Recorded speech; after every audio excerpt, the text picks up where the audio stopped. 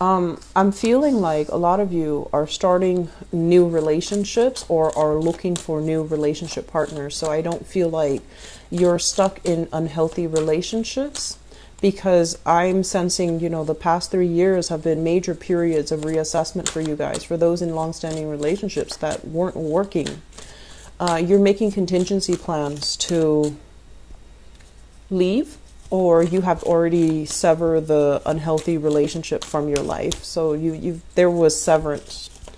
And I'm also feeling as well, this is it's Mercury retrograde. It's never a good time to start new dating ventures, but some of you have some prospects that you're looking at. Some of you might have started dating like towards the end of November, and you're still going to do a little bit more of a continuation of that, and that's fine as long as it's not started during the Mercury retrograde cycle. But we can't really put our lives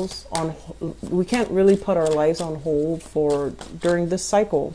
What it basically means is that we just need to be a little bit more cautious about who we get involved with, and we need to learn to be better at reading between the lines and screening people out in a better way. Okay.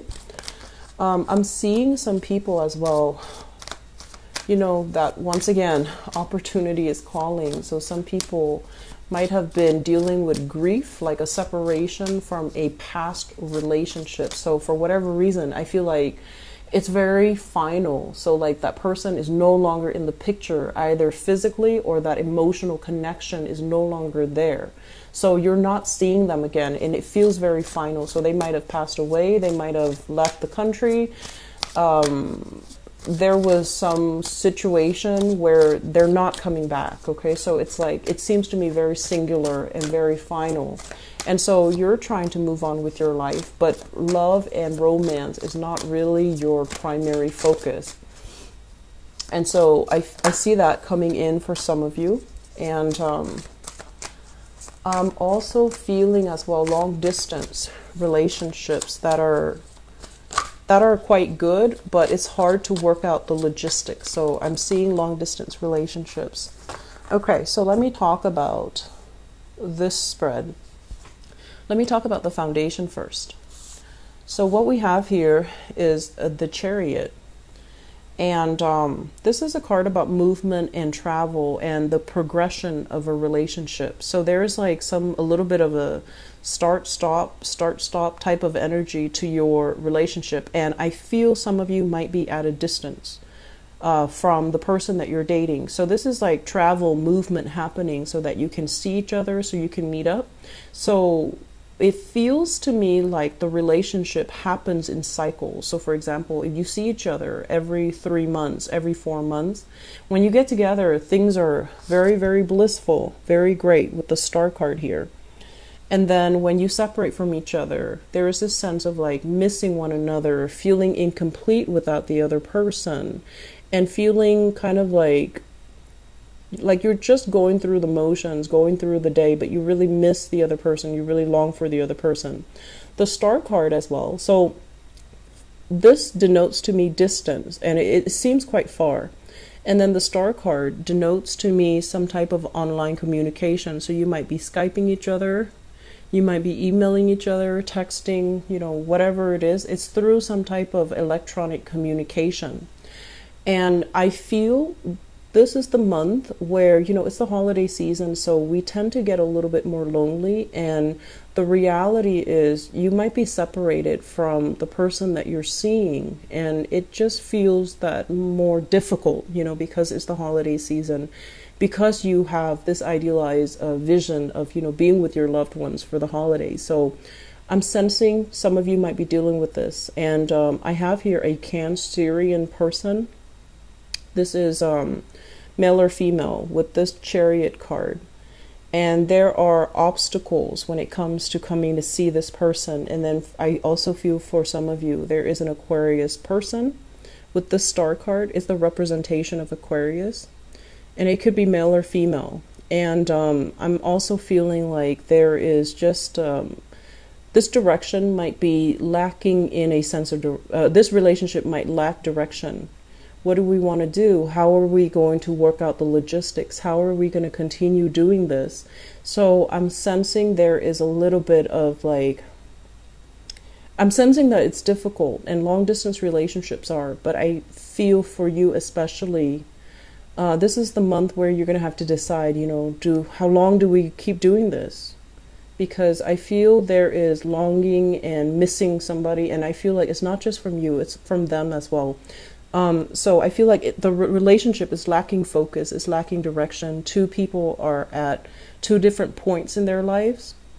One person might feel like, you know, the career is taking off, and then the other person feels very, very stuck and stagnant.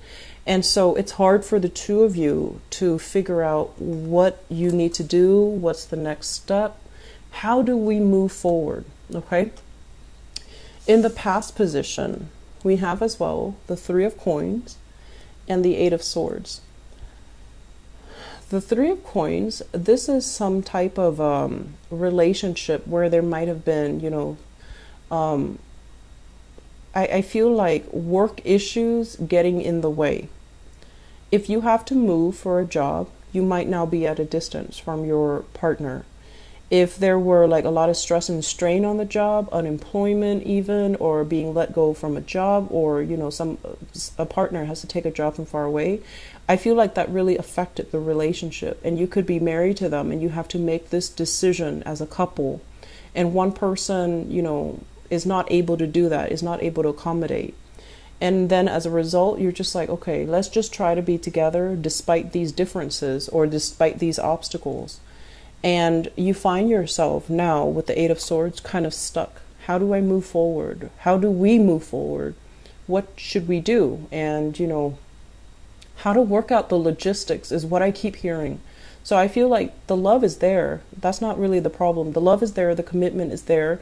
There might be communication breakdowns. There might be, you know, you might not be the most compatible with each other, but I feel like there is love, there is inspiration, there is hope for this relationship. It's just very, very hard because it's hard to work out the logistics, which brings us to the present moment.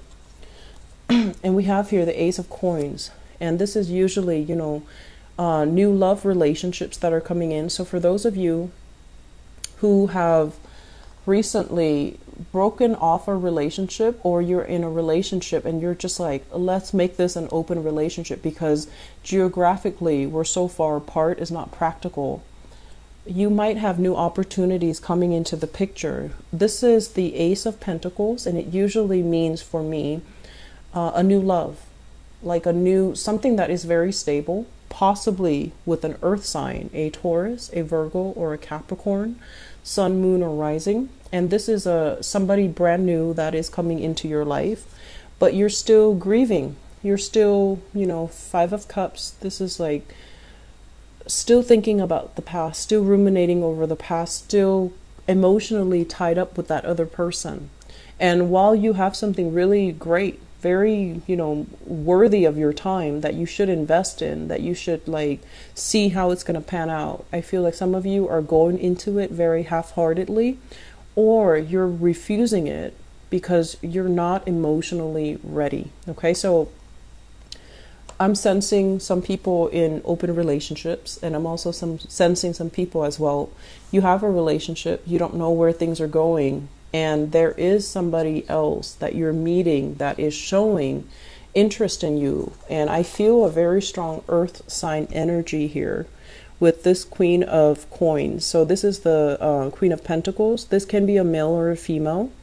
This is someone who, I feel like they like food for whatever reason. That line, I heard that. They like food. They like, you know, they like to wine and dine. They like to cook, or they like food. So it could be, you know, even that Cancerian person with strong earth placement in their card, because I know Cancers love food. They love to cook as well. They love to care for and nurture the people that they love. And for some of you, this is a brand new person. This is, you know, we have here an earth sign, very solid, loves animals, cares about people, loves children. And they have a good heart, because I feel like they guard their heart. They're not like overly verbally expressive, but they are very physically expressive, and they're very affectionate. And so you have someone here that you can, you know, go the distance with. With the Nine of Coins, this is somebody who's very, very financially stable. They might have, like, you know, they might be a trust fund baby where they come from a wealthy family and they've just been raised with very good manners, good education and things like that. Or they're self-made, they are self-employed in some way, and they have a lot of financial abundance at their disposal. But aside from the financial stability associated with this person, I feel like this is a very solid, practical, grounded type of person. They might be older than you guys as well, is what I'm feeling. And they might also be somebody that is showing you interest in your work environment. And I feel they're a little bit shy. I'm drawn to this little bunny here. So I feel like they're a little bit shy. And I also feel there is also a little bit of, this is a really good person here. So if you're dating, if you're, you know, out there dating, I feel like this is somebody that is showing you a lot of affection. But keep in mind, they're very direct with the things that they do. And so if you're not, for whatever reason, if you're not feeling this person, don't lead them on, okay? Because I feel like that's going to really hurt the relationship between the two of you in the end, because they might not want to be, they might feel misled and they might not want to stay friends. On the other hand, if this is somebody that you want to have a relationship with, it's a really good relationship partner. They're loving, caring, dedicated. So you've got some good things here, Sagittarius. Crowning this reading is something that you're thinking about. I have here the World. And I have to go back to that message, you know, adventure is waiting. Life is kind of waiting for you. So this is you, your life, opportunities opening up. And I feel like, you know, you're that little bunny encapsulated inside that bubble. So you're not yet ready emotionally. For some of you, if you've dealt with like a recent loss of a love relationship partner, you might feel a little bit body issues, body image issues, not feeling like you have healed up. You might still be undergoing, you know, therapy. You might not feel like you're at your best self just yet to embrace this new relationship, or to, you know, put yourself out there, advertise that you're looking, or even be comfortable in your own skin so that you can start dating. But I feel like this is the beginning of something really good, because you're aware of all the opportunities around you. You're aware that there is this earth sign here showing you interest. And the World here is linked up with the Emperor. So you have somebody who is in a position of authority and power, and they're showing you interest. So I feel for some of you, I'm getting very strong fire energy. And this is an Aries person, but the energy is very fiery. So it could be another Sagittarius, an Aries, or a Leo, because this card is all flame. So I feel like there is somebody showing you interest. They're not candid about it. They're very clear about what they want. And I feel like they're going to be very clear with you about what they have to offer. So a lot of you are moving away from the past, starting new relationships. Some of you are still in an existing relationship. It's really not going anywhere. And I honestly feel like a big part of you knows that. And you're going to get signs that kind of validate this. And I feel like the person that you're with is not a bad person at all.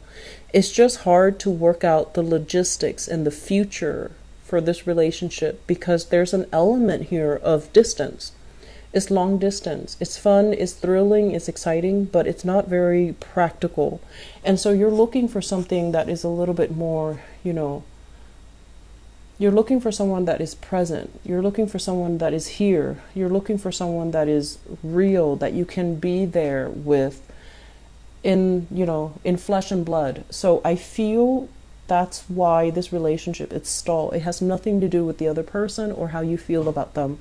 But there's new opportunities coming in. So if you're still stuck in a past relationship and there's new opportunities coming in, you might miss out on the new opportunities, okay? This is not to say that we can trade one relationship partner for another, but it's more about, you know, are you getting what you need from your existing relationships?